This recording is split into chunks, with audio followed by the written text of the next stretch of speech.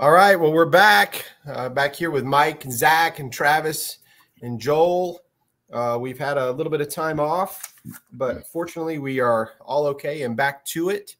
In our Days of Vengeance, the Covenant lawsuit study that we're doing here, and we were exchanging notes and talking about this, guys. And Mike has done a lot of work here in Revelation 1:3, and we don't want to go too far until we really start getting into that. Mike and Joel both have. So, Mike, if you don't care, why don't you just take it off? I'm going to read the verse and then let you go from there. Does that sound good? Perfect. All right. Blessed is he that readeth, and they that hear the words of this prophecy, and keep those things which are written therein, for the time is at hand. Yes, the time is at hand, or the time is near. And what so many commentators, even partial preterists, fly by on this passage is the Greek word for time here is kairos. It's not chronos. It's not a chronological time. It's kairos, which means it's a very specific eschatological period of time that would reach its consummation and climax, or its head. And so it's super, super important. And it actually starts in Moses' eschatology in Deuteronomy 32, and in the Septuagint of verse 35. Let me just get there. Look at point number 6. In Israel's last days, when the appointed time, kairos, of consummation would come, in a particular perverse and crooked generation, Israel's end would be near. But it wouldn't be near until the kairos, the appointed time, came. And then Daniel picks this up in chapter 7, chapter 9, and chapter 12. Now, you got to remember that Daniel chapter 2 to chapter 7 is written in Aramaic, okay? So I was looking at Daniel 9 and Daniel 12, and I saw kairos in the Septuagint. I was like, man, all these parallels. I wonder why, Daniel doesn't use it in chapter 7. Well, he does in verse 22. When the appointed time would come for the saints to inherit the kingdom, that's when the Son of Man would come upon the clouds, verse 13. But it's in Aramaic. So it's the Aramaic equivalent to kairos in Greek. And so, I'm not going to go through all of the parallels between the Song of Moses and all these other passages in Daniel and Isaiah and Jesus and Peter and John, but I just want to show you, give you a flow of how kairos is first started in Deuteronomy 32. When a perverse generation comes, Israel's end would be near, but it wouldn't be near until the appointed time would come. That is when God would come in vengeance, all right, to avenge and to repay those that had killed his martyrs. And then the Gentiles would come in and they would rejoice over this judgment they would see. So it's really important that when John starts off and he says the appointed time is near, any good Jew, the appointed time of Moses, the appointed time of Daniel, the appointed time of Isaiah, the appointed time, and Joel will talk about this, of Joel as well. So it's a loaded term. And let me get to Isaiah. Let me do Isaiah real quick, and then I'm going to turn it over for Joel to do Joel. Again, you have all these parallels. I'm not going to go through them all. Just want to get to this one. Number 14. When the eschatological appointed time of consummation, that is kairos, in the Septuagint, it's used 2 times in Isaiah. Chapter 49, verse 8, and in chapter 60, verse 22, again in the Septuagint. When the appointed time would come, Isaiah says God is going to save Israel, the remnant. He's going to gather them. He's going to redeem them, and he's going to, and then he's going to judge their oppressors, the blood of sin, guilt, right? Mm-hmm. And then in chapter 60, verse 22, he says, when the appointed time comes, it's going to be fulfilled shortly. And that's when I'm going to bring the remnant into the New Jerusalem, where there's this perpetual light. Of course, that fits in perfectly with Revelation, right? Once we get into Revelation 21, 22, In chapter 22, when he says, yeah, this is the appointed time is near, again, he uses Kairos. So Isaiah is picking up on Deuteronomy 32. Daniel is picking up on the Kairos of Deuteronomy 32. And Joel, what have you seen in Joel? Well, first of all, it's important for everyone to know I'm jumping in at the appointed time. But no, I just appreciated you know, Mikey sending out some things ahead of time that I had a chance to go over too.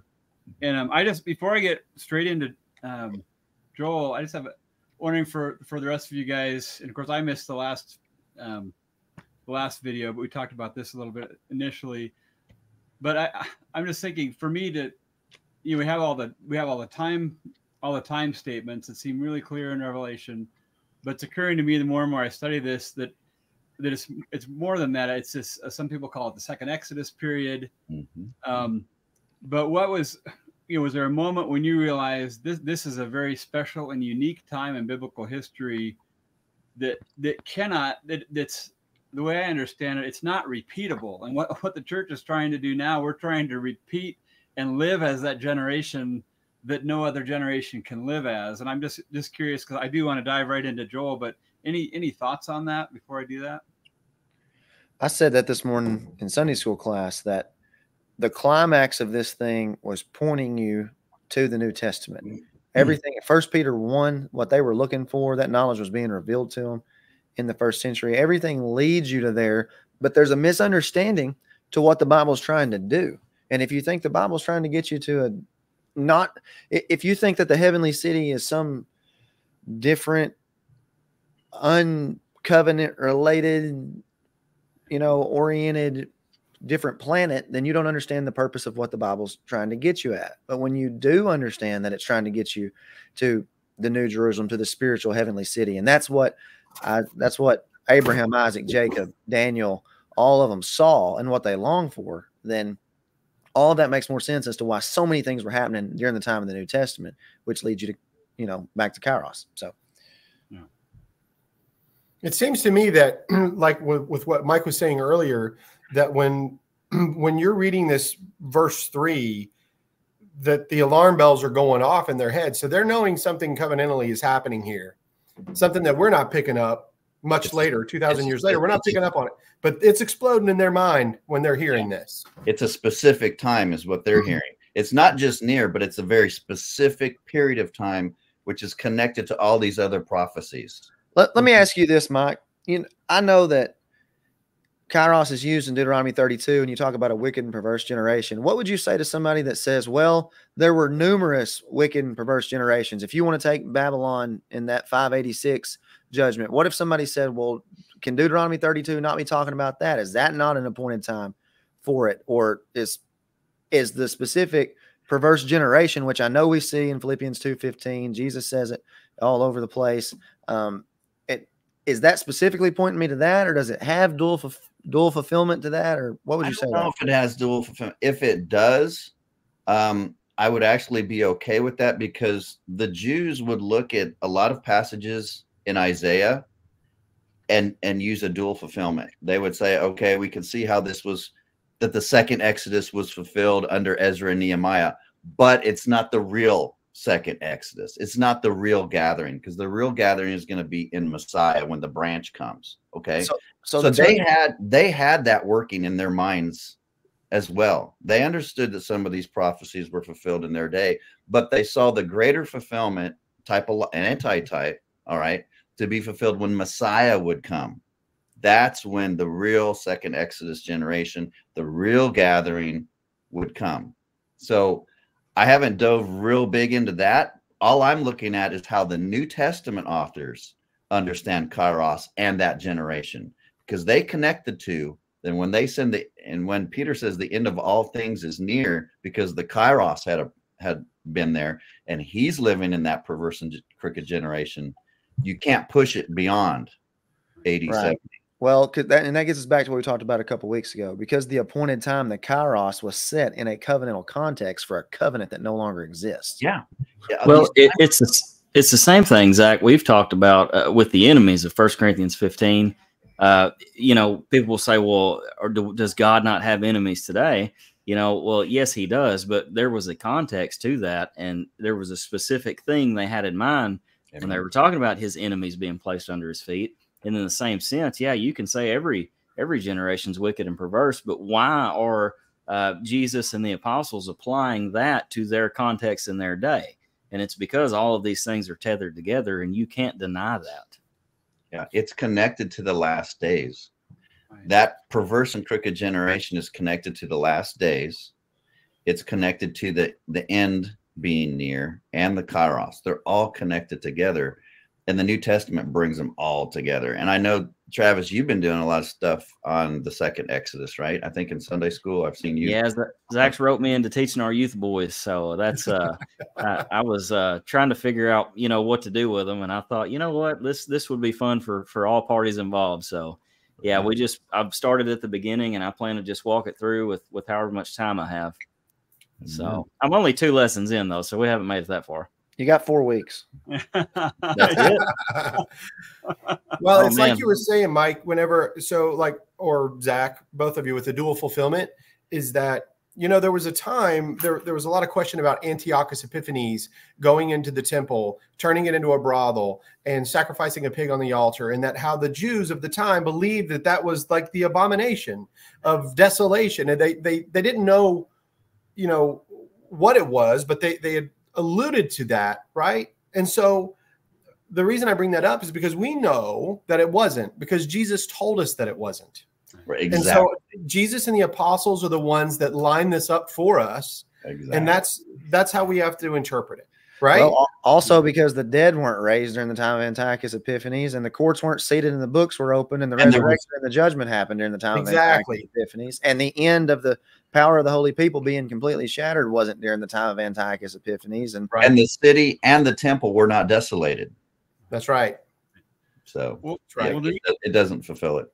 Well, and the reason, you know, for me, this is so powerful because, and I do want to get right into Joel, but I know you guys have encountered all this too. Is you know, and I want to figure out as someone who believes these things are all fulfilled, you know, how do I live now? How then shall I live? That's obviously a very important question, but we need to trace it back to why do we have that question and all these events. And I get, you know, one of the pushbacks I get a lot is, oh, you're just trying to throw everything into 70 AD. You're trying to throw everything into this period of time between Pentecost and what you think is Jesus appearing.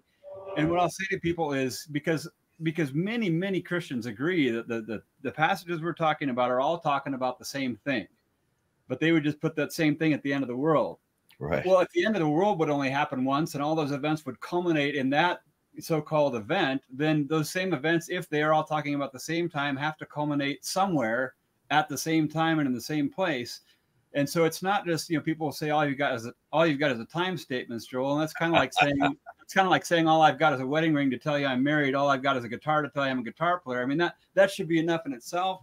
But the reason all of it agrees is because of it was the appointed time, and this special, unique time that Moses had looked to, that all the prophets looked to. And as we get into Joel, and yes, I picked it because it would be fun because he shares my name, but it's a lot more than that. I want to work backwards a little bit because what, you know, Peter is quoting this passage in Joel at Pentecost, and what, as you go on in chapter 3 of Acts, he gets to this amazing verse where he says that Samuel and all the prophets who spoke about these days. And that speaks to like the dual fulfillment you guys have mentioned, that even if some of these prophecies may have had a fulfillment right in their time, but I think we can still talk about them as foreshadowing this one final day of the Lord. That then Peter is saying all this stuff, no matter what else the prophets were saying, no matter the particular fulfillments at their time, they're also all looking to this present time. You know, Peter, his contemporaries, the same contemporaries that Jesus had, all the apostles, this unique, unrepeatable time in history.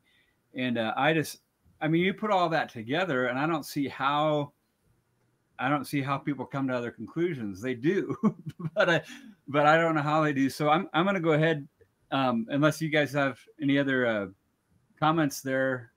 I'm just going to go ahead to the Joel passage. Hammer down, man. Hammer down.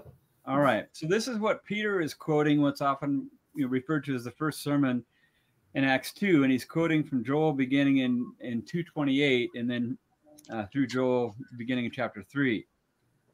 So this is reading from Joel. It shall come to pass afterward, I will pour out my spirit on all flesh. Your sons and daughters shall prophesy.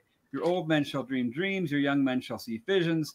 And also my men servants and maidservants, I will pour out my spirit in these days, and I will show wonders in the heavens and in the earth, blood and fire and pillars of smoke. The sun shall be turned to darkness, the moon into blood, before the coming of the great and awesome day of the Lord. And it shall come to pass that whoever calls on the name of the Lord shall be saved. For in Mount Zion and Jerusalem there will be deliverance, as the Lord has said, among the remnant whom the Lord calls. And of course, people listening will recognize that, even if you didn't recognize it from Joel, because Peter is just quoting that. But then going on in chapter 3, verse 1 in Joel, before, behold, in those days and at that time, when I bring back the captives of Judah and Jerusalem, I'll gather all the nations. And it goes on there. And I didn't realize until Mike pointed out earlier with some of his studies he shared that Joel 3:1, behold, in those days and at that time, is also in the Septuagint referring to that appointed time. And so then Peter's saying, hey, you know, what all you guys are seeing right now in front of you, this is that time. This is what all the prophets have spoken about. And so there's just another, you know, great example of that special and unique time. And I always think about Galatians 4, I think it's verse 4, where it talks about Jesus being born, you know, under the law at this certain time. And then you go back to Daniel, that's when the kingdom would come in. And all this stuff, just I think you said this, Zach. I heard one of your videos recently, or it might have been in your message Sunday after the Arkansas conference, but you said something to the effect of, the more I understand this stuff, the more the Bible is shrinking, something like that. Did you say that? I say it all the time. I said what you just said about Galatians 4 and Daniel 2 in Sunday school this morning. Are you sitting in there or what?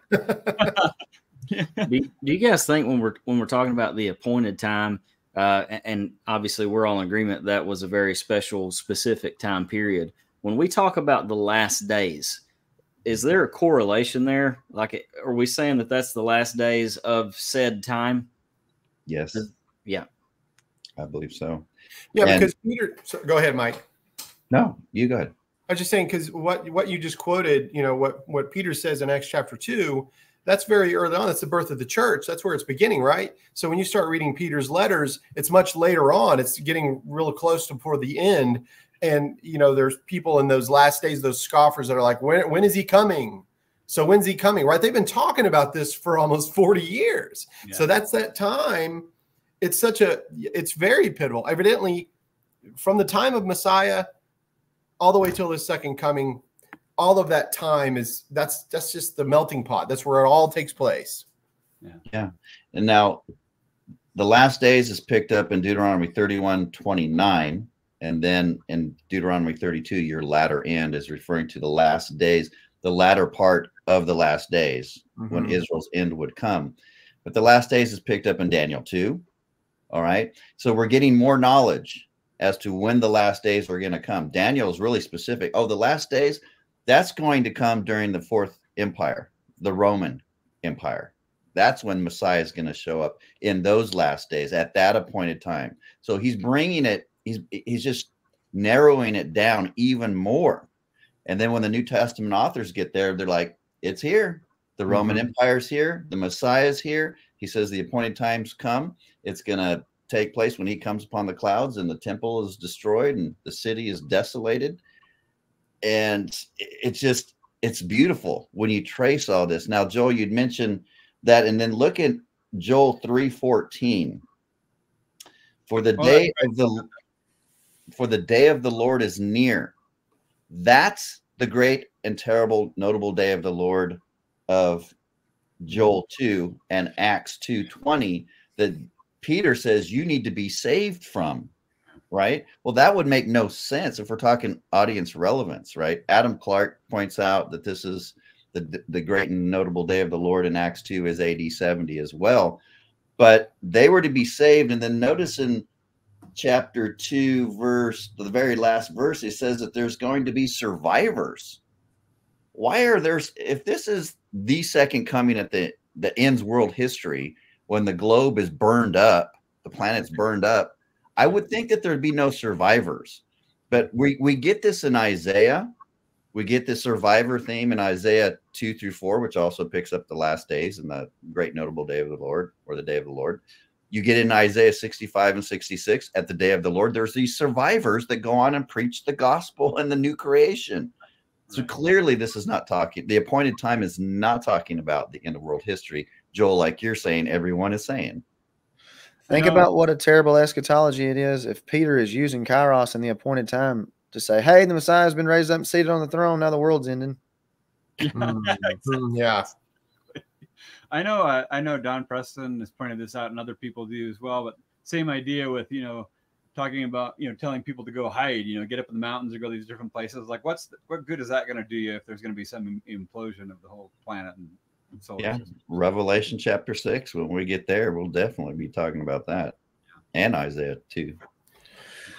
I was reading the commentary before we get off Kairos right quick. I was reading the commentary this week. I just want to read you a part of it here, if it's okay for me to just read a small section of it. Sure. This message of the covenantal judgment and change marked the opening of Christ's ministry when he declared the time, the Kairos, is fulfilled and the kingdom is at hand. Repent and believe the gospel presents Mark 1:15 as a striking figurative parallel. That's true. That's the already of the appointed time. Yes. That's Gentry. He's taking Kairos to get us to the same spot. Yeah, but see, he creates two eschatological not yets, because the appointed time in the Olivet Discourse here, let me get there.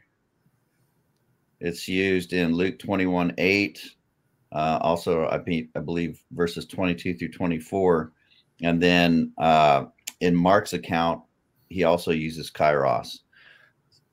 Well, he's playing with two into the ages. Look at what Gentry said up here. He said, the time has come, the day has arrived. As we will see more particularly in Revelation 1:7, these nearness indicators point to the approaching end of that Jewish age and the overthrow of Jerusalem with its old covenant at Mount Sinai, and the coming which is to break in pieces and consume all other kingdoms, never to be destroyed. And he quotes Daniel 2:44. This is the same guy who says at the end of the age in Matthew chapter 24, the end of 1-3 is the end of world history. Notice in his writings, Zach, he'll talk about the end of the Jewish age, referring to AD 70, but he'll never, everywhere Jesus mentions it, he mentions it as the end of the age. Show me the text. Exactly. Show me the text where the Jewish age ends, and let's get down to the details. But he won't answer questions. He just says this stuff.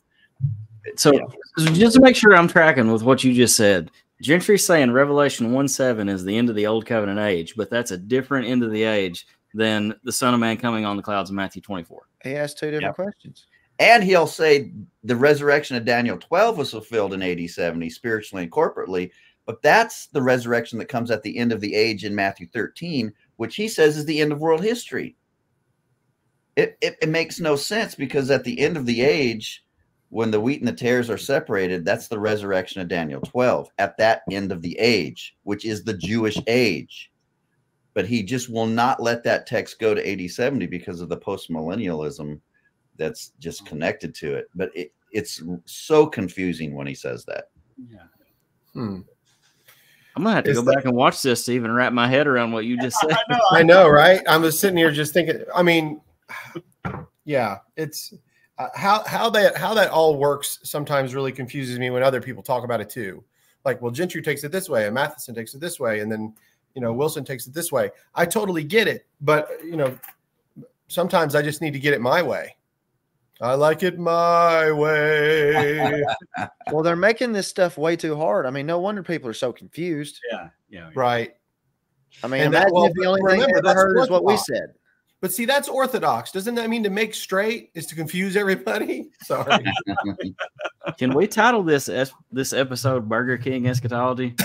Because you can have it your way. Well, let's stick on what Joel is talking about and Peter's eschatology, right? Okay. So in Joel chapter 2, he links the eschatology of Joel with the eschatology of Deuteronomy 32, verse 5 and 20, when he says that they were to be saved from this perverse and crooked generation, right? Mm-hmm. So in Peter's epistles, his letters, he also uses Kairos. Look at number 2. he says that they were living in that perverse and crooked generation, Acts 2:40. And he says that the appointed time of consummation had come, right, when he would what? Judge the living, and that he was ready to judge the living and the dead. The end of all things is at hand. And then in verse 17, he says, the judgment, or was the time, Kairos, the appointed time. It was the appointed time for the judgment. I mean, he's using all of the words. Go ahead, Zach. Is that a different Kairos? So this is a different Kairos for Gentry, or no? Oh, Gentry won't do this study. He will not do what we're doing with Kairos. Okay, because here's the problem. If you're going to, why is the Kairos in Revelation 1:3 not the same as Daniel chapter 12, where you get, wasn't Kairos in Daniel 12 earlier? Because you got a resurrection of the dead in Daniel 12, just like you do in This is Peter, why so he won't do it, Zach. Because just like Joel said, there's only one prophesied appointed time in the Old Testament that is connected to one judgment, to one decreation, right? One coming of vengeance to repay the Jews for the sin of blood guilt. There's only one. And in Daniel 12:4, Septuagint, it's the appointed time of the end. There's not two ends. There's not an end of the Jewish age and the end of world history age. There's only one appointed time of the end. Peter says it was near. That's why these partial preterists will not do any kind of Greek study on Kairos as it is applied to imminence in the New Testament, because there's only one. And that's why they have to keep, I think I'm tracking with you, they have to keep that, they have to have confusion in the age, because again, going back to Daniel, what comes in the everlasting age? Well, when does the everlasting age with no end end? It doesn't end. And they know that, so they've got to say we're still in that age, but have all these contradictions and say some things are and some things aren't, to keep them from having what I would see as a consistent view. Does that make sense? Yeah, absolutely. Now, since we're in Revelation, we're bringing it right into Revelation, right? So we've looked at 1 verse 3, the appointed time is near. Now, every Jew would go, oh, that's Daniel. Because remember, the Bible of the first century was the Septuagint. So whenever the New Testament quotes something in the Old Testament, 80% of the time they're quoting from the Septuagint. All right. They understood what Kairos meant when they were, when it was used in the Septuagint in Daniel and Isaiah and Joel.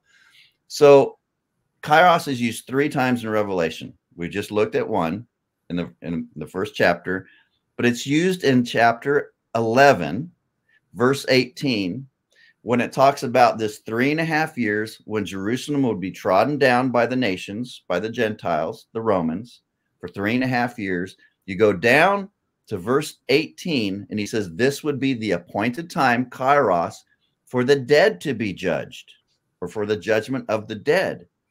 Now, Zach, you were pointing this out. Let's go back to Daniel 12. What is Gentry's problem here, and Doug Wilson's, and whoever else?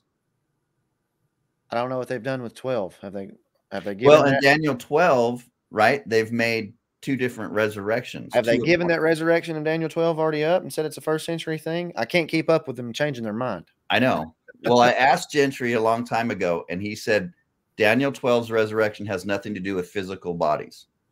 Then I challenged him at the Criswell conference on the millennium. I said, hey, look, you gave this up. Then he totally changed. He says, well, there's an already and not yet to it.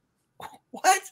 So he creates 2 appointed times of the end, one in AD 70, and then one at the end of world history. But Daniel 12 does not teach that. There's only one appointed time of the end, and it's connected to the judgment of the city, when the power of the holy people will be completely shattered, and that's when the dead are raised, verse 2 and 3. There's not 2. These guys have to read that into the text, eisegesis, to toll their creedal line.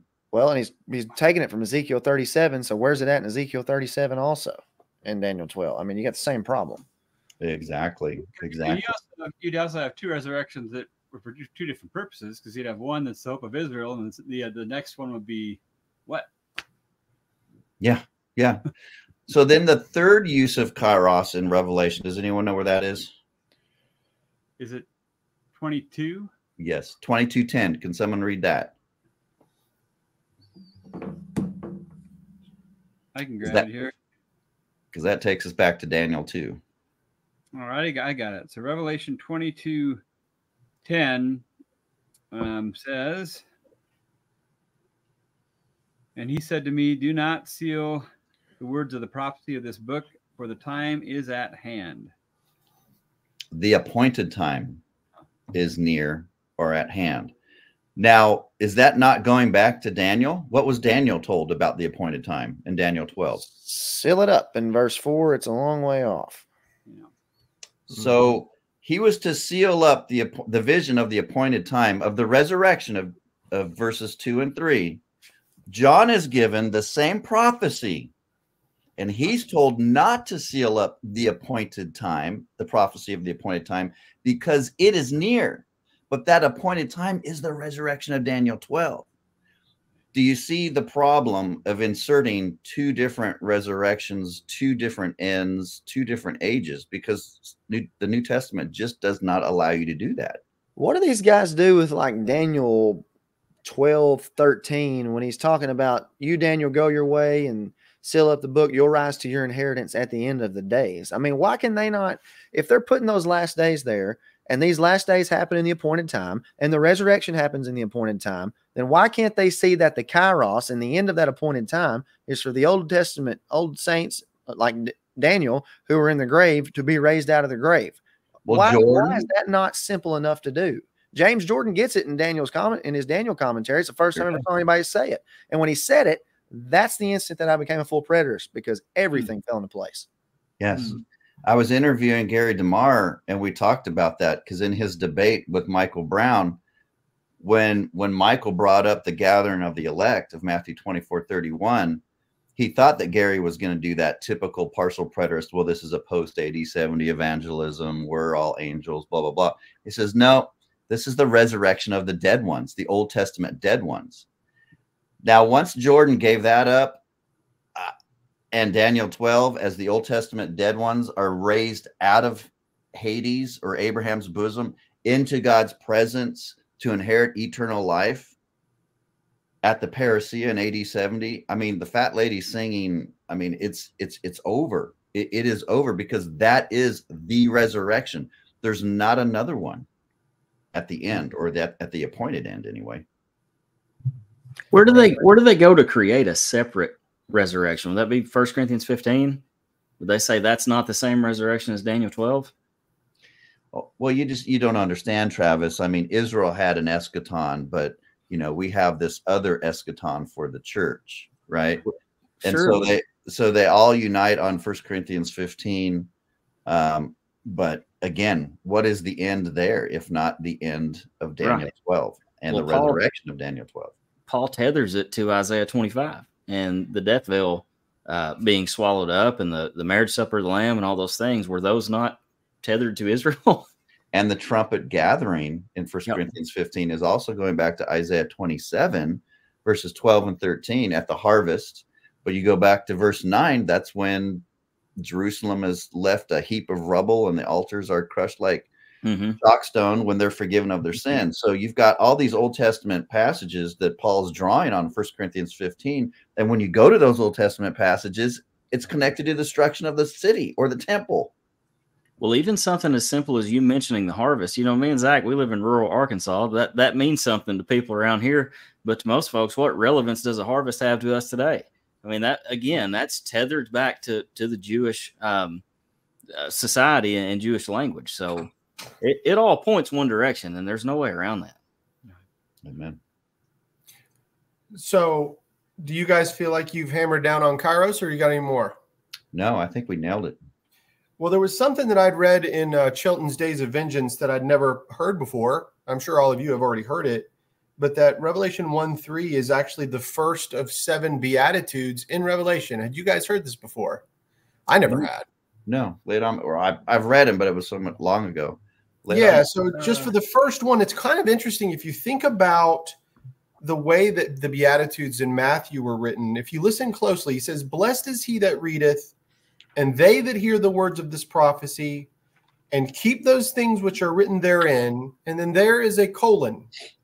right? So it's kind of like, and then it says, for the time is at hand, which is interesting because if you, by the way that you described it, what are you trying to show us? The Beatitudes? Yeah, I think Gentry's borrowing all over the place from Days of Vengeance and Peter Lightheart's commentary. Just FYI here. Is he? Okay. So I'd never heard of it until I was reading Days of Vengeance. But I went back and started reading the old Beatitudes. Like, you know, so I'm going to just for fun, if it's okay with you guys, I'm going to read a couple of the Beatitudes that Jesus said on his Sermon on the Mount. So I'll go to Matthew chapter 5, and he kicks it off right out of the gate. Blessed are the poor in spirit, for theirs is the kingdom of heaven. Blessed are they that mourn, for they shall be comforted, right? Blessed are the meek, for they shall inherit the earth. So you hear at the beginning of it, blessed are they for this, whatever it may be, the poor in spirit, those that mourn. And then the answer to it is that they'll be comforted, that the meek, they will inherit the earth. The merciful, they will obtain mercy.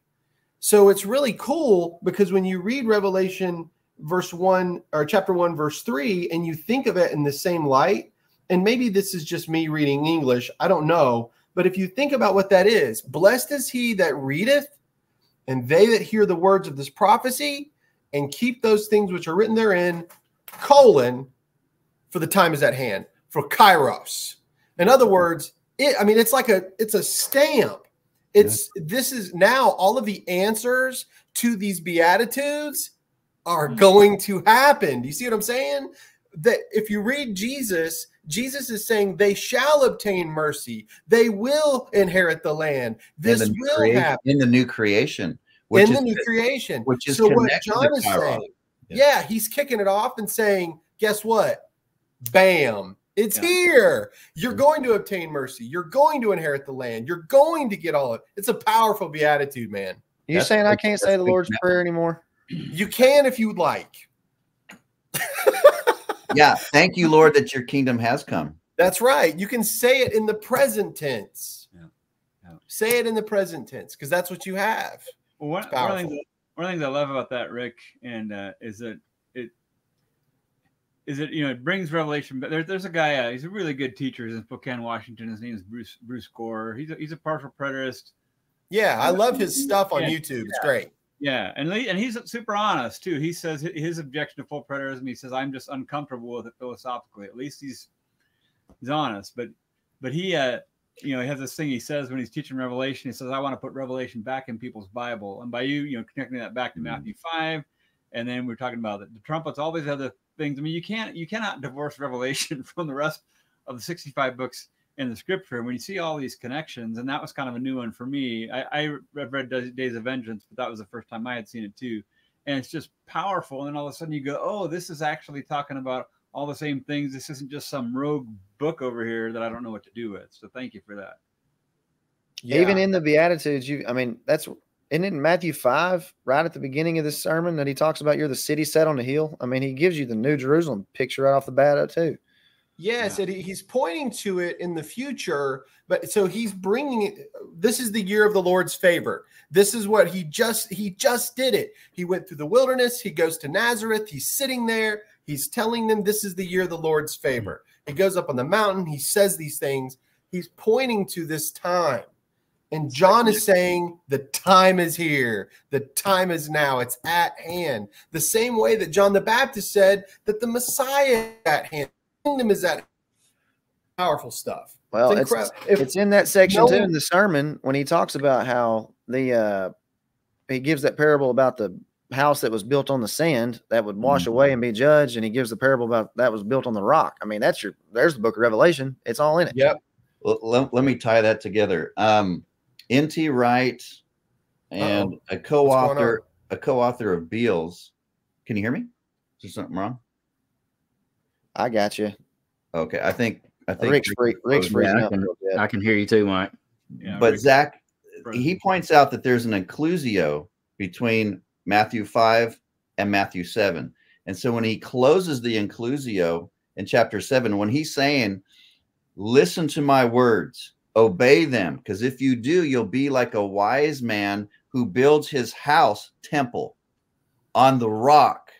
He is the rock, right? He's the cornerstone. He is the temple. He's the cornerstone to the new temple. So what he's saying is the followers of Jesus, you're becoming the new city of light. You're becoming the new temple. And the storm that's coming is the flood that's coming by the Romans. And only my remnant will escape that wrath. So you better listen to my words, and you better become my new temple built upon me. So it's pretty cool, actually. Did anybody on that side happen to have like everybody go missing on the screen by any chance? You froze up just. Yeah. Okay, so that was me. I'm sorry, guys. We're still having issues with the internet in our area. I thought you were in deep. I thought you were in deep prayer and meditation. I was just. The other thing, you guys are talking about and bring this all together, and this is something I did for about 27 some years without realizing it, is when we, because think about how many times we've heard this type of thing preached. So somebody, and even a pastor or teacher, whoever, and they might address the audience or give the context slightly, and they would say, we realize that these people were probably encouraged by this message, and that's why we can be encouraged too. I mean, you can make a general application from that, but what we do when we divorce all this from its right context and the Kairos, the appointed time, is we're hijacking something from those actual people that were finally going to get relief, and they had all these promises made to them, and we're saying, it doesn't really matter, but boy, I'm glad, that I'm glad these things are going to happen to me. And it's kind of doing violence to the text and violence to that generation of believers that withstood all these things. Does that make sense? That resonates? Yeah. It sounds like you're saying, I'm not blessed if I read this book like it says. Yeah. Yeah. It's a perversion of the gospel to an extent. I mean, futurism still has enough of the gospel, which people can be saved, but it's a perversion of the gospel, because what you're saying is, Paul said, our hope is not on things which can be seen, but on the things which cannot be seen. Jesus says, when the kingdom comes and forgiveness of sin arrives, you're not going to be able to see it because it's going to be within you. Now, if we say that that is not enough, and we believe that the gospel, the climax of the gospel is all this physical stuff, the globe burning, we've perverted a really large part of the gospel. And I think that's the ultimate danger, is not just, are we giving the right application here, which I think is what you're getting at. We need to get at the heart of the gospel first, show Christians who they are positionally in Christ and what he's done through the cross and the parousia. Then we can make all these applications, I mean, but let's make that point too, Rick. I mean, Mike, we can talk about positional stuff, and a lot of people in the Reformed camp too. I'm as righteous as Christ or whatever. Yeah. No, you're not. If your eschatology is not the same as ours, you're not. You're not in the world of righteousness, apparently. Nope. You're waiting on the age of righteousness to come. Yeah, you wretch. Yeah. But the beauty of it is that they are. They just don't know that they are. Right. Right. That's the grace of God in action. But it's a great point. It's the same thing. I mean, might get off track a little bit. I blame Zach because he started it. But I mean, same thing with salvation, right? I mean, if we have a different view, we don't really have salvation at this point. Mm-hmm. And Christians believe that they do, but it is a big deal. I just keep seeing this more and more. It's more. We've talked about this before, but it's more than just a proper eschatology. It's a whole understanding of the what I might call the fulfilled, the complete gospel, whatever you want to look at it. But it's a big deal, and I hope people listening that maybe are hearing these things for the first time will really consider them. Yeah. Well, I think we've got the treatment on chapter 1, verse 3 pretty good. So why don't we go ahead and move on? So he just gives us this beatitude. He starts hammering down on Kairos. This is the moment. So let's read these first words of the letter, chapter 1, verse 4, and I'll read all the way through 8. And guys, we can break it down however you see fit. John, to the 7 churches which are in Asia, grace be unto you and peace from him which is, and which was, and which is to come, and from the 7 spirits which are before his throne, and from Jesus Christ, who is the faithful witness, and the first begotten of the dead, and the prince of the kings of the earth.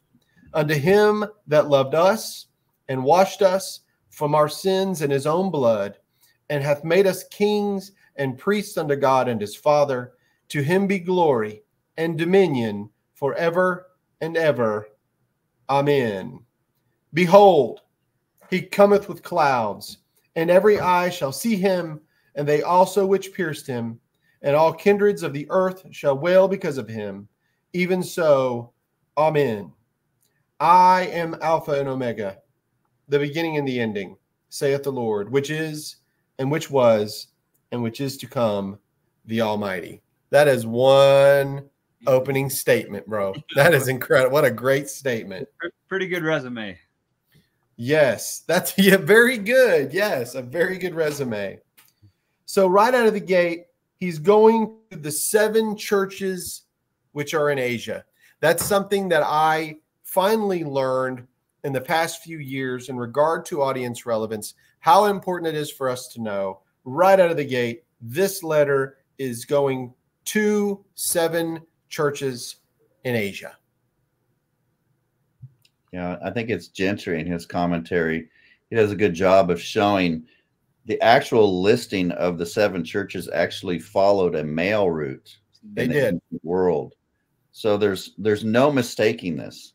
You know, I talked about before how dispensationalists spiritualize these 7 churches, but then they castigate Reformed people for over spiritualizing Revelation, but yet then they begin spiritualizing these 7 churches to mean different church ages and periods. And of course, they're always living in the climactic church.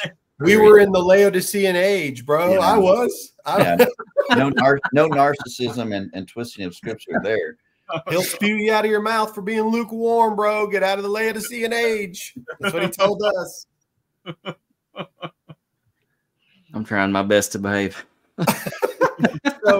So he goes. So he sends the letters to Asia. There's these 7 churches, and then he immediately starts off with the churches. Grace be unto you and peace from him which is and which was and which is to come. Which, when you look down later in verse 8, this is Christ speaking. I am Alpha and Omega, the beginning and the ending, which is and which was and which is to come. He's in agreement, the Almighty. So this is how I see right out of the gate. He's in agreement. This is what John is writing to them. Now, here's a question that I have for any of you guys. And from the 7 spirits which are before his throne, can you guys reference anything in the Old Testament in regard to those 7 spirits before his throne? Zechariah with the 7 eyes, the stone with 7 eyes. All right. The stone of 7 eyes. I don't remember the verse, but maybe it's in Isaiah 11. Let me get there. Doug Wilson points this out in his commentary when the man comes around. I think it's a prediction about when the Messiah comes. And I don't know if this is right or not, but I've just heard people say it. Isaiah 11:1. There shall come forth a rod from the stem of Jesse, and a branch shall grow out of his roots. It's Jesus. The Spirit of the Lord shall rest upon him, the Spirit of wisdom and understanding, the Spirit of counsel and might, the Spirit of knowledge and the fear of the Lord. Beautiful. Yeah. Wow. So, shout out to Dougie Fresh on that one. I've always heard Dougie Fresh. I've always heard 7 is a biblical number of perfection or completion, and so when it's saying 7 spirits, it's just a name for the Holy Spirit. So maybe you're right because of Isaiah 11. I don't know. Yeah, it's like that. And have you guys ever heard the Spirit of the Lord, the Spirit of wisdom, Spirit of understanding, of counsel, of might, of knowledge, fear of the Lord? Have you guys heard that before? I just did. Zach, 30 seconds ago. Zach pulled it up. Yeah. Good job, Zach. Alternative view is that the 7 graces of Romans 12:6-8 reflect the 7 spirits of God. Have you heard this?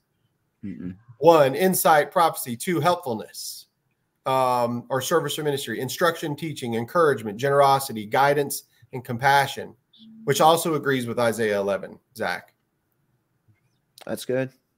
No further need to address the witness, Your Honor. I don't know that I can speak to that. Can I go back a step one? Yeah.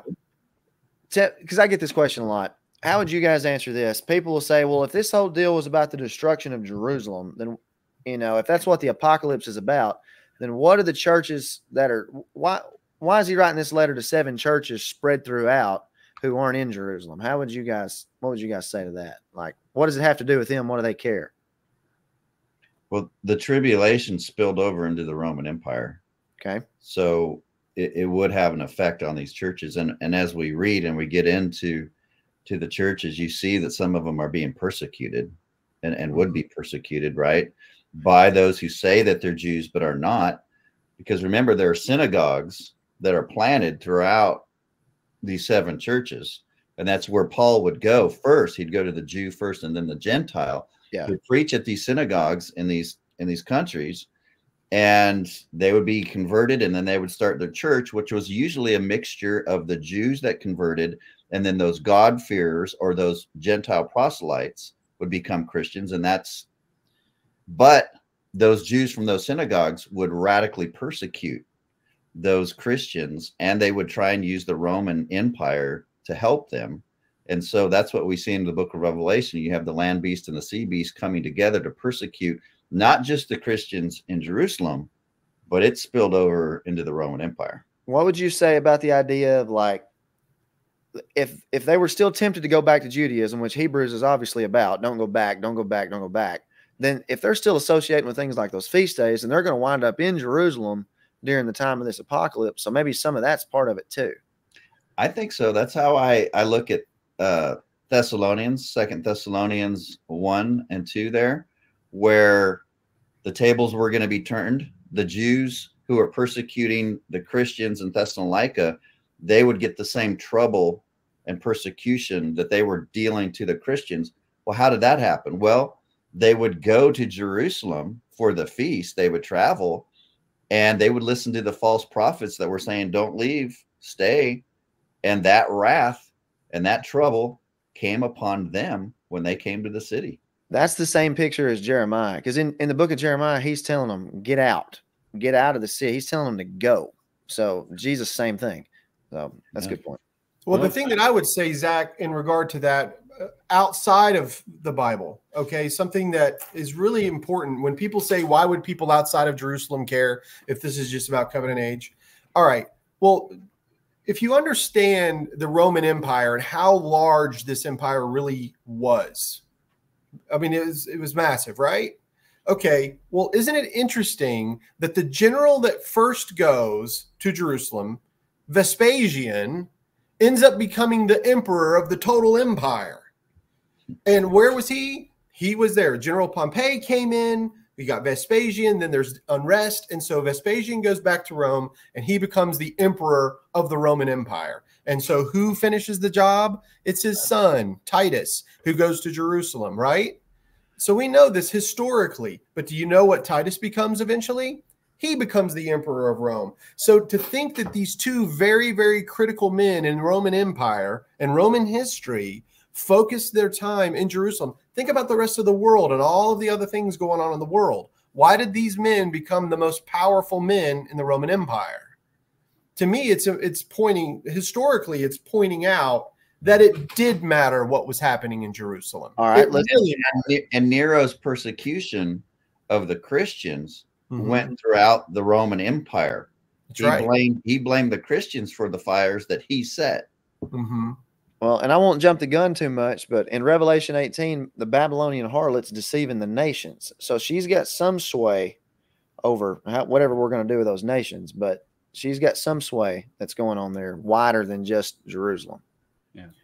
Oh, absolutely. And I'm sure it's very similar to the way that we look at it even today. Those that have power and influence in the financial sectors within, the global empire, even now, the way that people think, I would say that would be true always and always has been. And sorry if that did sound racist. I didn't mean for it to be. I just meant that most cases. I'm sorry. And they deceived the nations, Jesus said, because you travel land and sea, and you make converts twice the sons of hell as you are. Right. They would travel throughout the Roman Empire in these churches and say, if you don't go back to Israel, and if you're a Gentile and you're not circumcised and you don't live in Israel, there's no resurrection for you. There's no hope. Yeah. But Paul would say, no, we're in Christ and we have a circumcision. And if you're not in Christ, then there's no hope. He spins it right around. Right. So let's, unless you guys want to hit the first from 4 to 6, I want to touch on, before we finish this hour up, verse 7. Behold, he cometh with clouds, and every eye shall see him, and they also which pierced him. You're going to give us 5 minutes. You're gonna, oh yeah. No, I don't want you to go through it, but this is really what we're leading into for the next episode, is that we're going to tackle that. I mean, and I want to get into dominion as well, which is the verse prior to it, but that's where we're heading. What is he saying here? What is John saying to the churches in that verse right out of the gate? Rick, let me just back up a sec, because I do want to just hit 6 real quick. And this is something that a lot of people will know, they're listening, but I think it's just important to point out. And in my experience, maybe it doesn't get talked about it as much as it could have. And that's verse 6, talking about him who loves us and freed us from our sins by his blood, made us a kingdom, priests to God and Father. To him be glory, dominion forever and ever. And we've already talked about the temple. But just, I hope this can encourage other believers maybe that don't have an understanding of this, that we have, the same kind of access, to God through Christ that the high priest did, and we can go directly into his throne room. Hebrew talks about that, going with confidence to receive, mercy from God, and just that's such a glorious thing. And I'm not against people being pastors, and I have been one and teaching different things, but we all have equal access to the Father in a way that people did not before the Kairos, before this special time. And I just hopefully that encourages some people. Amen. Yeah, that's awesome. I want to throw in there too, and when I read dominion there, that whole end of 6, my mind goes straight back to Daniel chapter 7, when the saints possess the kingdom, and it's him, even though they were persecuted there for a little bit, they wind up possessing it. And I mean, everything in Daniel 7 is pointing you right there in that dominion idea. So, all right, that's a good place to start, because where is the Old Testament? He's coming, the Son of Man is coming upon the clouds. So this is a conflation of 2 Old Testament passages. What is Revelation 1:7 fulfilling in the Old Testament? You've already hit one of them. Yeah, Daniel 7 is it 13, 14? 13. Yeah. Now, what does the Old Greek Septuagint say of Christ coming upon the clouds there? Zach, I think says he comes as the Ancient of Days. He comes as or like the Ancient of Days. Now look, now you tell me if John is using the Old Greek Septuagint. Now go look at verse 17 of chapter 1. When I saw him, I fell at his feet as though I were dead, but he laid his right hand on me, saying, fear not, for I am the first and the last. I died, behold, and I am forevermore. Oh, wrong one. Verse 14. The hairs of his head were white, right, like white wool, like snow, his eyes of fire. Where are we getting it in his legs of bronze? Daniel 7, 10, and 11. That's right. He's describing Christ as or like the Ancient of Days, and he's the Son of Man coming upon the clouds. Right. And This how is was clearly- he going to come in the glory of the Father? So this is not the ascension. This is Christ coming, his second coming, as the ancient or like the Ancient of Days in judgment, when the books would be open in fulfillment of Daniel 7. Mm-hmm. Mike, the way you talk about this stuff, it's almost like the Bible comes together as a whole and makes sense. Like it's some kind of harmony or something that interprets itself. Crazy. It is. Wow. Yeah.